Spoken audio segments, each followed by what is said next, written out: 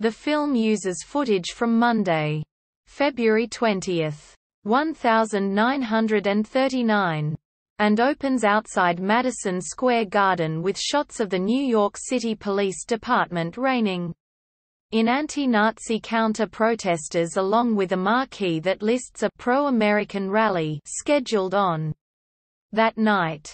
Above a National Hockey League match and an NCAA Division I college basketball game later in the week. After a procession of flag-bearers to a stage decorated with swastika-adorned pennants, U.S.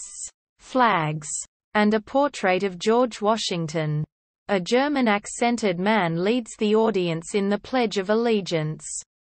Kuhn steps up to the podium and casually remarks about how he is depicted as a creature with horns, a cloven hoof, and long tail by the Jewish-controlled press, as he begins to outline a program calling for a socially just, white, Gentile-controlled United States and Gentile-controlled labor unions, free from Jewish Moscow-directed domination. A counter-protester rushes on stage in an attempt to attack Kuhn. He is beaten on stage by the Bunds paramilitaries, and as he is hauled away by the police, the footage is slowed to focus on him.